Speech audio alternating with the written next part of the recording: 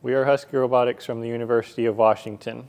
Now in our 11th year, we work through a 2-year design cycle to design, build, and test our rover. Our team is proud to employ workshop curriculum to train new members, preparing them for classes and industry. This year, we have developed an innovative and agile mobility unit for the traversal of the landscape, a dexterous arm for part manipulation, our most capable soil analysis system, and effective control software for our most reliable and advanced rover yet, Oversight. Throughout the year, our manufacturing team conducts training to develop and enhance the team's capabilities in manual and CNC machining. Our machine shop and training program has allowed us to make complex custom parts quickly and efficiently. Our electronics subsystem focuses on delivering reliable and modular electrical solutions to effectively power the motors and sensors of our rover. To enhance the reliability of network communications and to minimize miswiring, we use a combination of stacking headers and keyed wire connectors, reducing the overall footprint of the electronic components inside the rover's chassis. The rover's operations are regulated by custom embedded circuit boards that are responsible for power distribution, motor controls, and telemetry, and data collection as well. We use a custom CAN protocol to communicate between boards on our rover. All of our boards run custom team-built firmware that interfaces with brushed and brushless motors, status LEDs, hobby servos, and various sensors. These boards handle control loops and polling so that the main computer can focus on high-level control and other processes. We use Infineon's PSOC microcontrollers, which give us access to powerful hardware resources to control our rover with reliability and low latency. Husky Robotics' software has been steadily evolving for the last few years, and now we are more capable than ever before.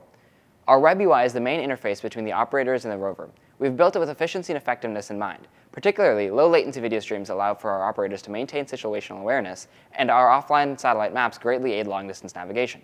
Running on our robot, sensor fusion algorithms give us high-accuracy state estimates, which we feed into a global planner and local controller for long-distance navigation. Additionally, our kinematic control algorithms enable precise and agile manipulation with the arm. We also leverage a 3D simulator for rapid testing. Using it, we can safely test new navigation and even arm control algorithms without worrying about any associated dangers or risks of hardware damage. For our rover's mobility unit, we wanted to ensure functionality on all terrain, so we built a new hinge frame that can sit low and stable for climbing hills or raise up to clear obstacles. The larger frame is light and strong with liberal use of welding, and the new spring-based front suspension keeps the wheels on the ground and protects the arm from jolts. The air-inflated tires further increase our suspension ability, and the wheel hubs are designed to handle very large force loads, ensuring functionality of the mobility unit. The strengths of our unit was verified using worst-case scenarios to inform finite element analysis, and the rover at this stage is fully ready to compete, but our further goal is to improve the tread on the pre-existing tires so as to help our maneuverability. On the ARM subsystem, we are proud to present our improved ARM module. Our design features a large cross-roller bearing that allows us to withstand the unidirectional loads from unexpected circumstances.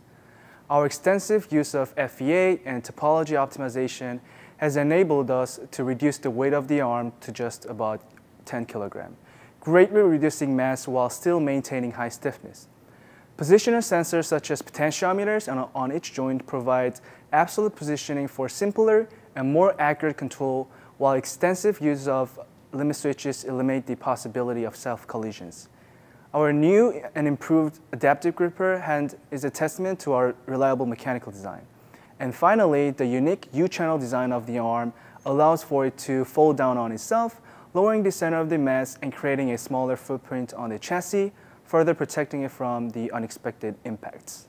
The instrumentation station uses a linear actuator to hold an auger and hopper used to collect and store soil. After collection, the hopper raises to dispense the dirt onto a conveyor belt. Attached to the drill are a microscope and sensor array. We have humidity, temperature, and several gas sensors. The soil samples are deposited onto a conveyor belt, which delivers the soil to our chemical test, sample storage, and Raman spectrometer. Our chemical tests use pumps and a lazy Susan to test soil water from up to 6 sites. For testing, we are using a Burette test for proteins and iodine test for starches.